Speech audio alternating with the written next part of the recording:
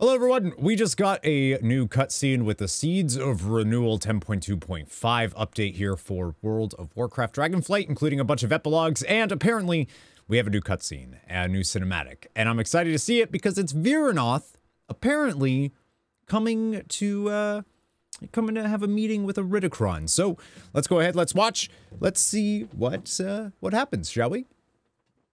I'm excited. I had received a missive from Iridikron. He wished to speak with me, and me alone.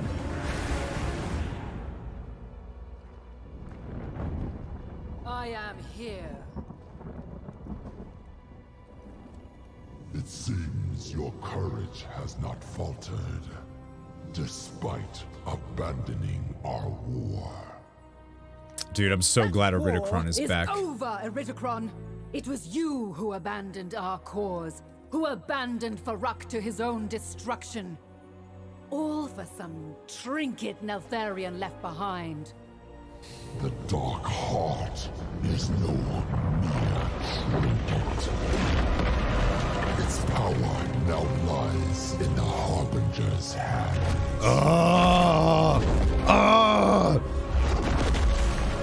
The Void cannot be trusted. I trust its hunger. You know the Titans infected our world, and I will see them extinguished. The question is, sister, will you? I will have no part of this. Then the bond of the incarnates is truly ended. You will not see me again until the Titans face their reckoning. But to you, Vyranoth, I offer one final warning. Stay out of my way. Yo, Iridikron is so cool. He's just so cool. Why is he so cool? Who made him that cool? I'm really excited. Obviously, we're going to be seeing Iridikron pop back up in the Last Titan, the final expansion of the World Soul Saga. It's probably the next time we're going to see him, honestly. Like, we might not see him at all until then. And I think that's kind of exciting because we'll definitely be seeing Xal'atath. And now she has the Dark Heart, which is... who knows? And then, because she's obviously, you know, the Harbinger. Iridikron knows her. He's using the Void the same way the Void is using him. I think Iridikron, honestly, is one of the more interesting antagonists that we've seen Blizzard do in a really long time. And I'm really, really glad that they're not just kind of removing him in Dragonflight or whatever.